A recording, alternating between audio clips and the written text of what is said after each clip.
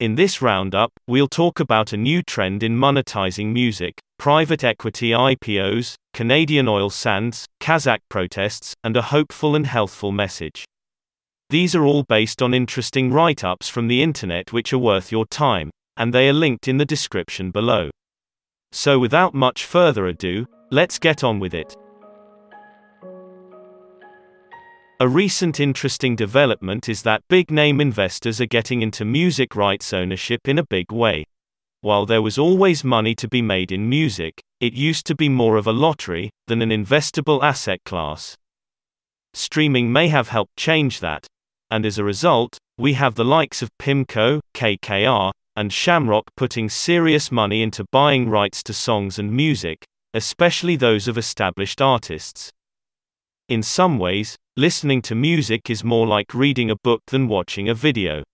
The gratification may be a tiny bit delayed, and sometimes, you are not even sure about it.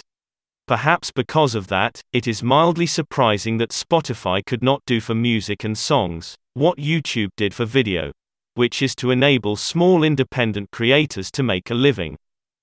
Music still requires a lot of money for marketing and distribution.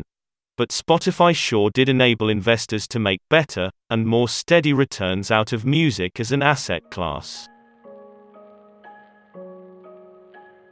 The usual way that private equity firms earn their keep is that they'll charge a 2% management fee, which is a low-ish steady-state retainer for doing what they do. In addition, they'll also charge a 20% performance fee, out of whatever profits they are able to generate from the investments. The management fee is steady, and depends on how much money they are being given to manage. The performance fee is lumpy and uncertain, because profits from the investments are infrequent and risky. Going public is a new way to unlock value for owners of private equity firms. Historically, PE firms were small organizations, and their owners and founders were pretty hands-on.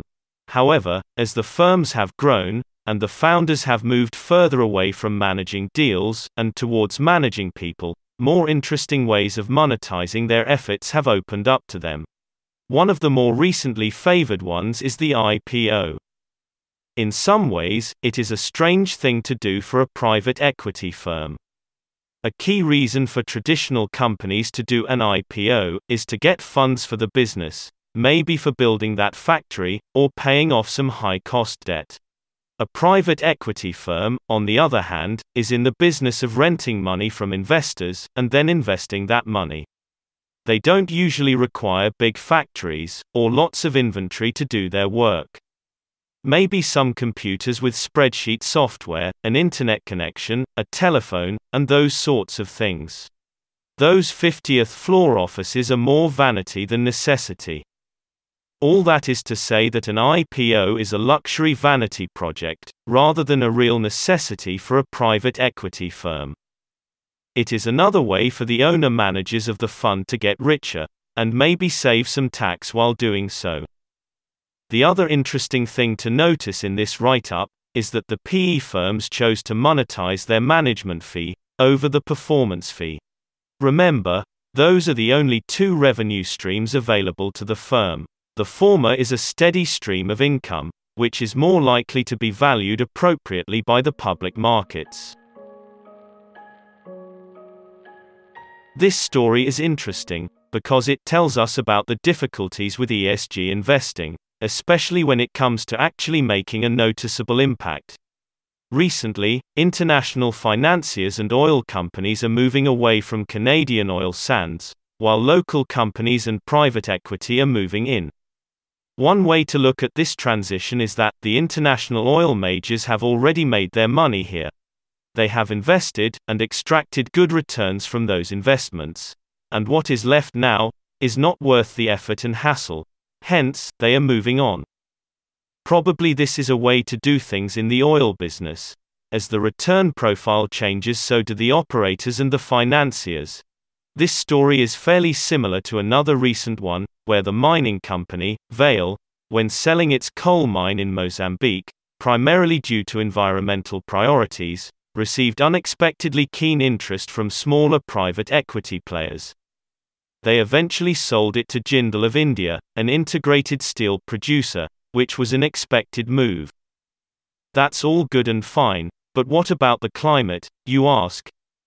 Clearly that is a harder question to answer, because the international oil companies moving out of Canadian oil sands is not going to bring down the extraction of oil here.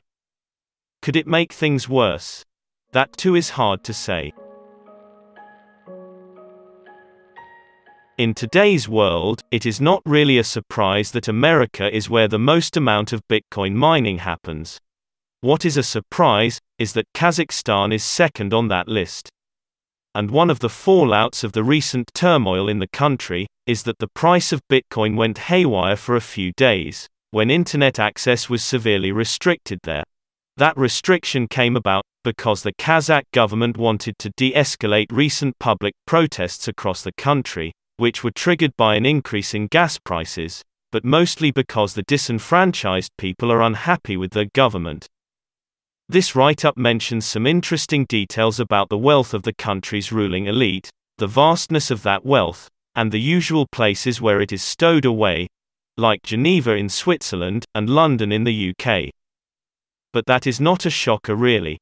Ruling a country, rich in natural resources, like uranium and fossil fuels, can be a profitable enterprise, especially if there is no democratic process. It is a bit of a surprise though that Kazakhstan is the better governed of the other Central Asian stands, which may speak to the level of governance in that region. One aspect that is alluded to, but not really explored in another write-up, this time by the FT, is the importance of Western governments and companies in the story. Surely all the multiple billions that the ruling elite stowed away came from somewhere. Usually the way it works for resource-rich countries is that there are global buyers for all those natural resources. For example, Kazakhstan is the largest producer of uranium, supplying over 40% of the world's requirement. It also has the 12th largest oil reserves, along with a lot of other metals. Not all of those resources are consumed by people of Kazakhstan. In fact, the large majority is bought by companies of other countries, which may include Western Europe and the United States. But companies are not here to pass judgment on the politics of a country. They are here to make money for their shareholders. This write-up is a hopeful message that moderate physical activity of 30 minutes a day goes a long way towards better mental and physical health. We are told about a study where researchers in Sweden kept track of close to 200,000 physically active individuals over many years. When compared with those who were more sedentary, the former did really well with their physical and mental well-being. So being active in your life is beneficial for health. That is a good, wholesome message, which I endorse entirely. A couple of quick interesting observations. First, notice that we don't really know why physical activity is supposed to work. Just that it does. There is some speculation that it brings down inflammation in the body and the brain. Which may be another way of saying that we don't really know. Second, there are over 200,000 people doing long-distance skiing in Sweden. That is a lot of people, but also, how cool is that?